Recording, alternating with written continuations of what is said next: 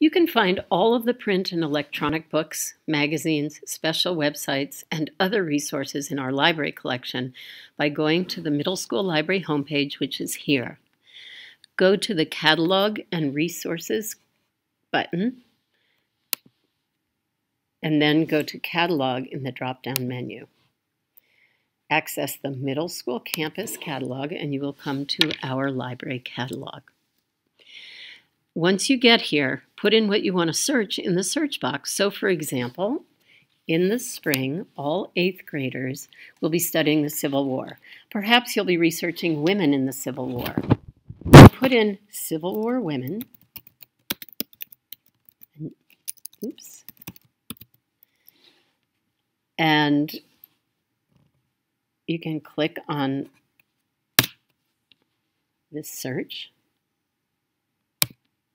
and you will see a long list of resources. Now you'll notice that most of them have red books next to them, which means they're print books. But then I'm going to come down and find one that's a magazine, and I know this because it says magazine.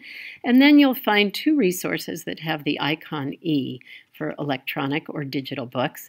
These you can open simply by clicking on the title of the book, and then you can research it right then and there. The print books, you have to then find the call number, which tells you where it is on the shelves, and go to the shelf and pull it off. If you click on Library Search, you can go back and do another search if you want to. So, for example, you could search a book with a specific title or a favorite author. I'm not going to do those searches now, but that's how you do it.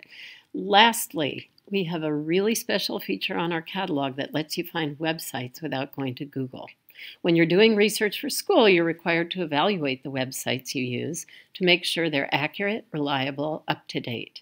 And WebPath Express, which you'll find right here to the left side of the catalog, is a great tool that you can use to find educator-researched and really reliable websites.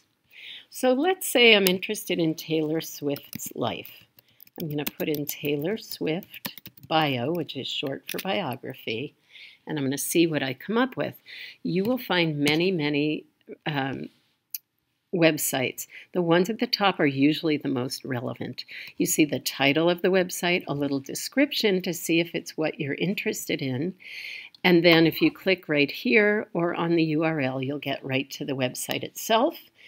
On the right-hand side, you'll see it says 6 to 8, 9 to 12, meaning those are the grades that it's good for.